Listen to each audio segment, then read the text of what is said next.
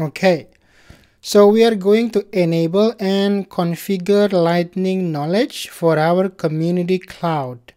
So what is Lightning Knowledge? It's basically a knowledge base for your community so that like customers can find answers without having to actually contact your staff. So they don't have to create a support ticket or customer service ticket. They can find the answers through the knowledge base on the community. So this is how we set it up. Let's go ahead and set it up. So go to your Trailhead Playground and we are going to Service Setup, and then we are going to View All and Knowledge Setup. Alright. Now this is our playground. I am going to go to my gear icon and Service Setup. And here we can hit the View All. Oh, it's already there. But you can search here as well. Knowledge Setup. So we can follow the wizard here. Start. So choose your Lightning Knowledge author. Since this is a playground, we are just choosing ourselves. But if you're managing a real Salesforce org, you can choose who will be responsible to create articles or knowledge-based articles. So if you have 1,000 staff, you can choose who will be responsible for creating and maintaining the articles up to date. Okay, so this is just a Trailhead Playground. So we're going to go ahead with one author, which is yourself. Next, get organized. So data category group. Let's see what we want to do with our Trailhead Playground. Well, it doesn't say, so we're just gonna skip setting that or customizing that and go with the default. So I'm gonna next here, and you are ready to write. So finish. If I go to my object manager, we should have a knowledge object. I'm going to close this. If I find knowledge, we have a knowledge object, and that wizard will create a new record type, which is FAQ. So this is a default record type when you just enable Lightning Knowledge through that wizard there. So we have a new FAQ record type. You can create additional record types to differentiate what kind of articles. Maybe this is FAQ, maybe it's a particular article to support a specific product or a specific service, or maybe it's an internal knowledge for your specific department. Maybe it's a billing department record type, a sales department record type, or you can just be creative, however you want to organize that. All right. So let's go back here. We have the FAQ. Now we want to create the fields on the knowledge object. We are going to create one field only, which is text here, but you can create how many you want to have custom fields for to organize your knowledge base. So for example, if it's supporting a specific product, maybe it's a car, what model of the car is this article for? If we are doing maybe Tesla support, we can define a field. Is it model Y, model X, model 3, model S, and then that specific model have its own knowledge base on how to support customers having that model, that car model, right? So for this, we are going to create one custom field named text. Okay, 3 visible lines. So it's just creating a regular custom fields on any object. Basically, So I'm gonna hit new and just have a text there. Maybe text area long, right? Text area long. And the label is text with 3 lines visible, and that's pretty much it. And I'm gonna hit save. Who will be able to see this? Let's make it visible for everybody. I'm gonna hit next. We are going to add this into the Lightning Knowledge FAQ layout and the knowledge layout as well, and save.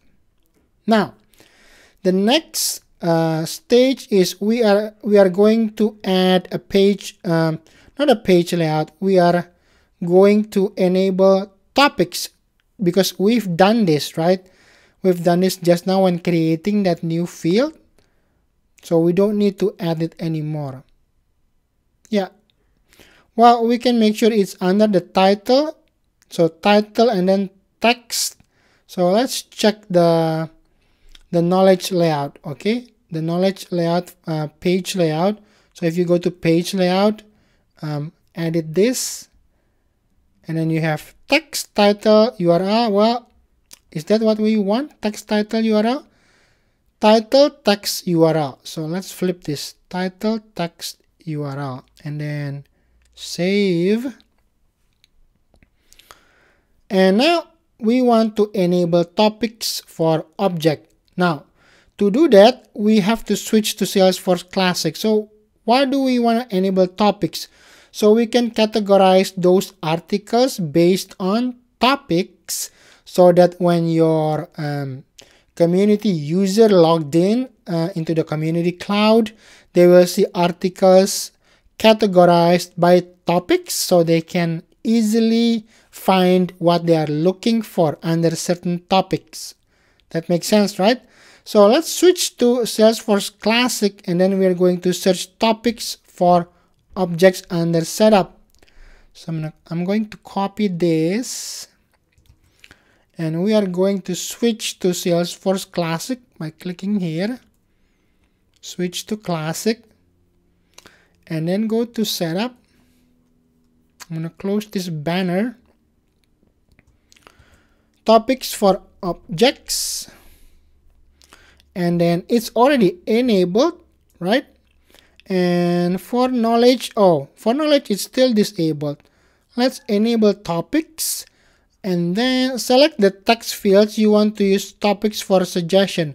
Probably the text, but let's see what do we want to use. Text and title. See, text and title. Now let's enable both text and title. So these two will be categorized by topics. I'm going to save that. That is saved. Switch back to Lightning Experience, and let's create some knowledge. Okay, so this is the first one, and I'm going to copy this guy. Well, you have to actually select it manually. Okay, switch back to Lightning Experience there, switch back, and then I'm going to click over here and find knowledge. There, knowledge. Now we can make a couple of new knowledge article. Title is this. The URL is automatically populated. This is the URL within the community. And I'm going to copy the actual. Hopefully this summer is the answer. So this is an FAQ, right? Frequently asked questions. And that, I'm going to leave everything else as is, save and new. The second one, I should have checked under properties, visible to customer. Let's do that. So this is the second one,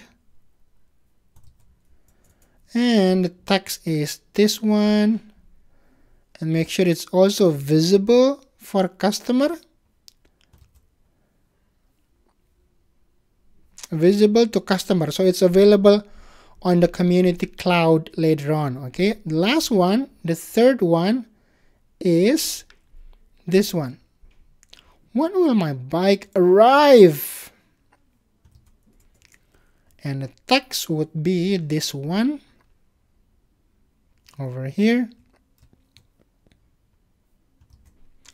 And also we want to make this visible to customer. Visible to customer. Okay, I'm gonna hit save here. And I'm gonna modify the first one, which we forgot to make it visible for customer. Draft articles, and then the first one is this one. We wanna edit this guy. Make it, oh, that's already visible to customer. So that's 01. Oh, this one. Yeah, the 000. I'm gonna go down and make it visible to customer before I check that box. Now we are going to publish all three. So if I'm gonna go here, draft, you can check those and publish. Publish now, right? Do we want to publish now?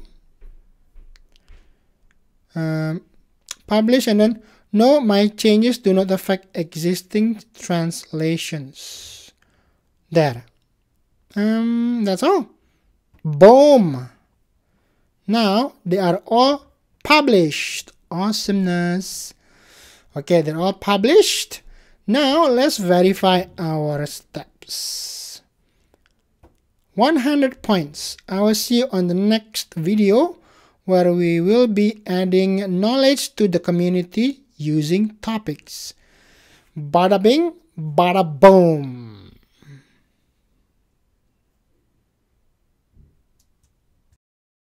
Hit that subscribe button and explore new Trailhead grounds and learn to implement the most useful and popular apps on the Salesforce App Exchange. And do yourself a favor, like this video, and you'll be surprised on how much more you understand when watching this same video after liking it. Don't take my word. Watch this one more time after you like the video and see it for yourself. Bada bing, bada boom.